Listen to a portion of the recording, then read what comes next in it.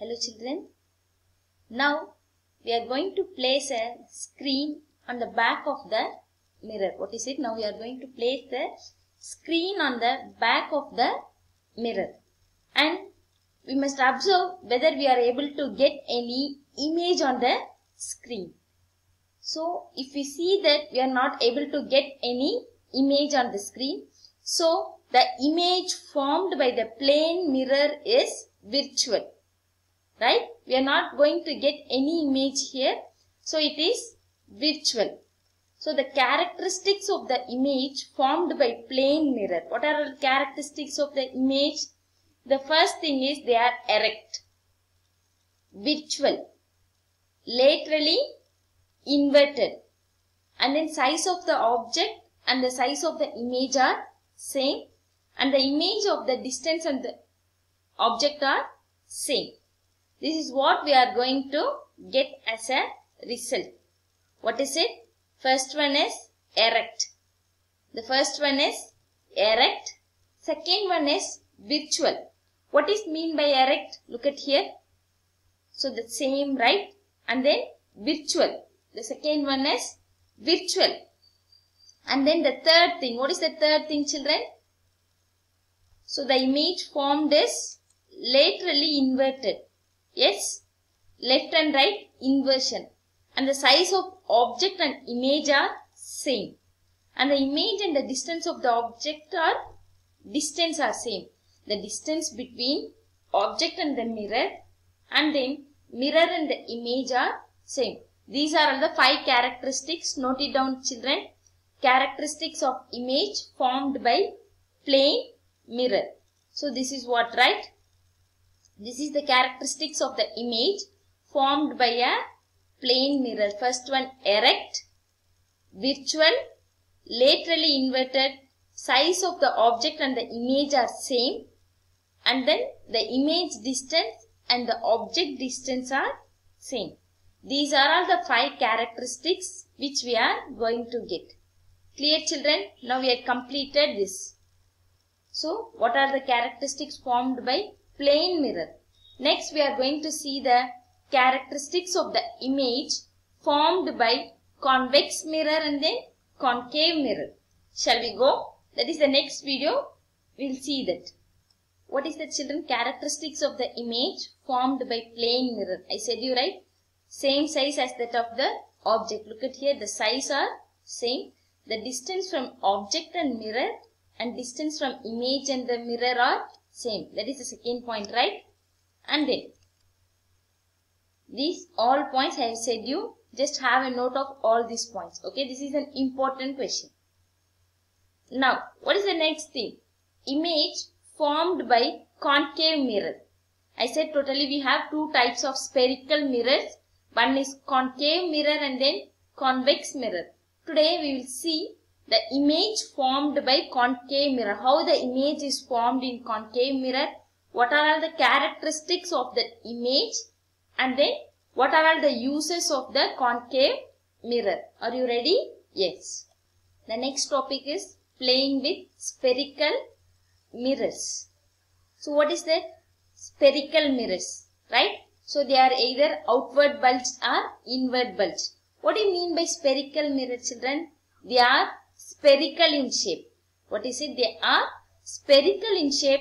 So they are called as spherical mirrors. And then what are the 2 types of spherical mirrors? They are convex mirror and then concave mirror. Look at this. Convex mirror is bulged outward. Concave is bent inward. Okay. This is convex mirror and then concave mirror. Look at here. What is this concave? Look at here. This is the reflecting surface. Cave-like structure, right? So this is the reflecting surface. But whereas in the case of convex mirror, this is the reflecting surface. The reflecting surface is this side. Convex, it is a curved mirror in which the reflecting surface is bulged outwards. But in concave, inwards. Clear, children? Now shall we move on to the next one? What is this? Curved mirror form different types of images. Look at here. What are the images which formed in these spherical mirrors, either they are big, either they are small. Have you played like this, children, with some lenses? Have you seen lenses, children? Yes. The dentist used to have, right? Either anyone seen through that? Yes, the image will be bigger in size. Yes or no? So, these mirrors produce different types of images. Now we are going to study about concave mirror. What is it? How the image formed by a concave mirror is. First, for this we need to take a concave mirror, a screen, and then a candle. What are the three things? First we are going to try this in the sunlight. If you have a concave mirror, children, just take that.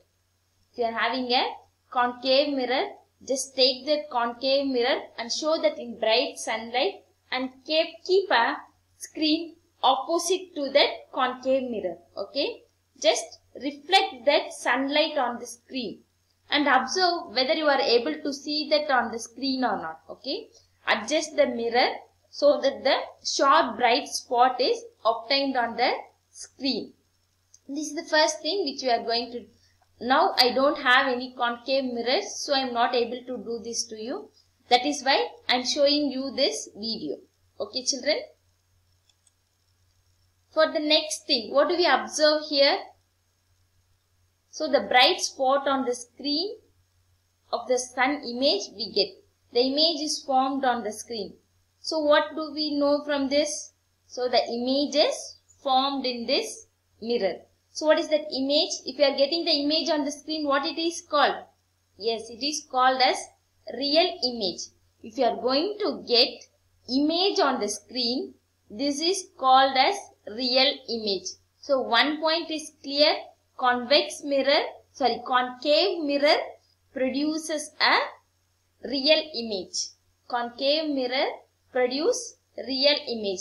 Now for the next activity, you need a candle, concave mirror and then screen. What is it? You need a candle, concave mirror and then screen. So light the candle. Okay. And place this candle in between the mirror and the screen. We are going to fix the concave mirror, place a candle at a distance of some centimeters in front of the mirror and place the screen. And then adjust the screen. Adjust the screen so that you get a clear image of this candle on the screen. So place the screen in such a way. So that is why you want to adjust the screen so that you can get a clear image on the screen. Clear, children? Up to this. So look at the screen, how the image is. Either it is erect or inverted. Yes. So here the image formed is inverted. Yes or no? It is upright down. Upside down. Next thing. What we are going to do is, we had observed an inverted image. Yes or no? We observed that the image of the candle is inverted image and then real. Real means we are able to get that on the screen. That is the thing, right, children? So concave mirror form real image. What do you mean by real image? We are able to get the image on the screen. Second point is inverted image. Real image and then inverted image. Next, we are going to adjust this candle. What is this? Next, we are going to adjust this candle. So move this candle near to the mirror. Move this candle near to the mirror. So what do we observe at that time? So here our recordings are. Okay. So what do we observe, children? We are able to observe. So look at here. We observe that the screen has moved further. If you are moving the candle near to the mirror, so we can see that the screen has moved far. And then the object comes closer to the mirror, the image moves away from it.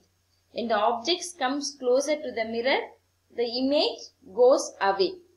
If you want, you can look at here, children. So when you have moved this, look at here. So this image has gone further. Image has become far away from the object. Yes or no? When I move this candle near to the mirror, when I move this candle near to the mirror, so the image appeared to go far away. The image appeared to go far away. Okay, that is the next thing. So if I am going to keep on adjusting it, what happens? Look at here. Also the size of the image on the screen also increases. These are all the 3 points. If I am going to move the candle near to the mirror, so the screen seems to be goes further. Screen has moved further and image also goes far away. Image also goes far away and the size of the image increases. The size of the image increases. These are all the 3 points which we observe. Look at here. Size of the image increased. Yes or no? And screen moves further. Image also moves further. And then the size also increases. Now, after this, if I am going to keep on moving that image, that the candle near, what happens? We are not able to get any image on the screen. I am going to bring the candle very much closer to the mirror. Candle very much closer to the mirror. I am not going to get any image on the screen. I am not going to get any image on the screen. If you have concave mirror, children, just try this. If I get, I'll do that and send you that. Okay, children? Look at here. Here we are not able to get any image. Yes or no? So from these experiments, what are the conclusions we get? Depending on the position of the object and image, what is the characteristics of it? We are able to get real image, virtual image, enlarged, diminished, same size as that of object, erect, inverted. So we are going to get all these types of objects in concave mirror. We are going to get all these types of objects in concave mirror. So real means what? First we got on the screen. So we get real image. And how is that real image? It is inverted. So one thing. And then virtual, when I move that candle closer to the mirror, I am not going to get any image. So that is the virtual. Virtual image is always erect. And then diminished. When I keep on moving, what happens? It slowly disappears. And then same size as that of object. If I move it close, and the object also the same.